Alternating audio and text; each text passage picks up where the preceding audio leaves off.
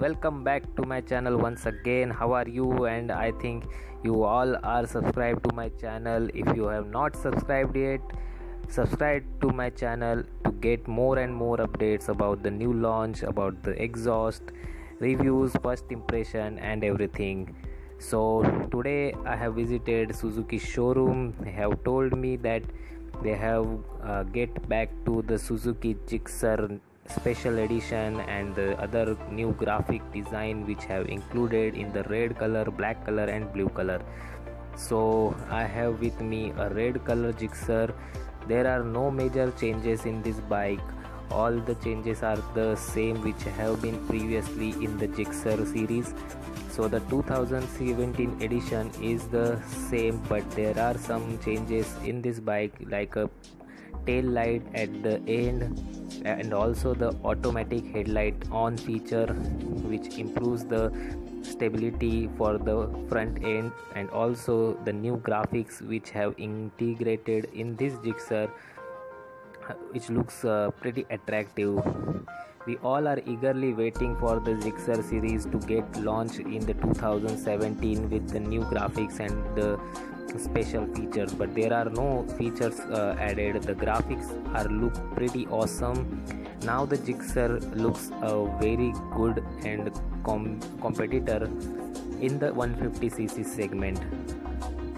So those who are looking for a bike which is a budget friendly, which gives you a naked sports bike feel, or which is a powerful also, so the Gixxer series is also one of the great series and also the hit series in the Indian market. It is also budget friendly to all of us. So I think with this Gixxer and also the indicator which is changed from a dark red color, so it's look good also. But the thing is that the new graphics which have added on the tank looks very good without that plain color which is previously added in the Gixxer series though. So the graphics looks awesome, it's look sporty, and the Gixxer looks very good. So I don't think there is any change. Even also exhaust is also same in the Gixxer series, so there is no major changes. The auto headlight on feature is like that, if you turn on the key, then the headlights on the front will get on.